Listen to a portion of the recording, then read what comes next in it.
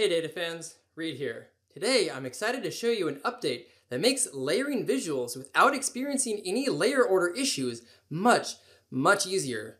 Now each visual now has a setting to maintain layer order, which means that once configured, you won't experience any layered visuals popping in front of one another when you select them. So let's go ahead and hop into Power BI and get started. So what I've created to demonstrate this effect is a lot of layered visuals in here. I just added a bunch of backgrounds on top of each other. I ordered them properly over in the selection pane here on the right. And what I want, in effect, is to not have these pop up in front of each other. To demonstrate in the desktop environment, the issue that you probably experienced before if you've ever stacked visuals on top of each other is something like this. You click on the visual and then it ends up popping in front of it. Same thing with any of these ones in between, is you essentially want to eliminate that issue. And there was a video I did a couple of months ago that showed you how to use grouping and subgroups to actually fix this. Now there's an even easier way to do that. So if I select any of the visuals over here on the right, if I click background as an example and go to general, objects in Power BI now all have a maintain layer order option in here. And I've actually turned that on for each single one of these, so they all have a maintain layer order turned on. Now I will mention one thing about this is you can't observe this effect until you publish it to the Power BI service, and it's a similar issue to configuring the visual header where any configurations won't actually show up until you publish it to the service. I do hope at some point they allow an ability to say test in desktop for this, but for now you'll have to observe the changes with layer ordering once you publish it to powerbi.com. And as far as the layer ordering for any of these visuals occurs, what you do need to have is that the maintain layer order needs to be set from the back forward. So everything in here that's behind something needs to have it turned on.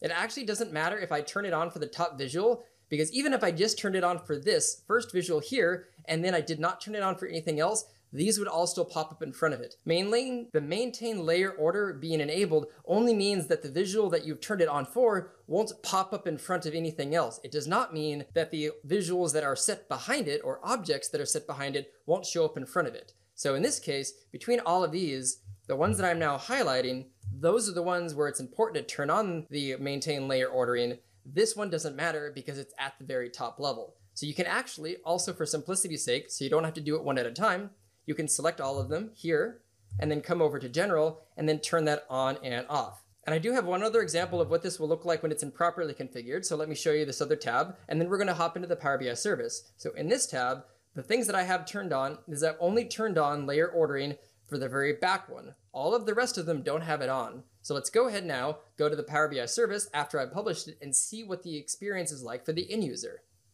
So here it is now published. As you can see, the correct maintain layer ordering that I did where I applied it to all of the background elements here except for the image. I can click anywhere in here and none of them pop in front of or behind each other. So it maintains a perfect level of integrity as far as the ordering goes, and it maintains that layer order exactly as the name implies.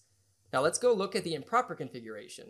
Over here, I only turned it on for the background, the very last one, this largest one in the back. So I click that, nothing happens. But if I click this one, that pops up. If I click any of these other ones, so you can see that that pop-up effect in front of each other does become an issue if it's not turned on.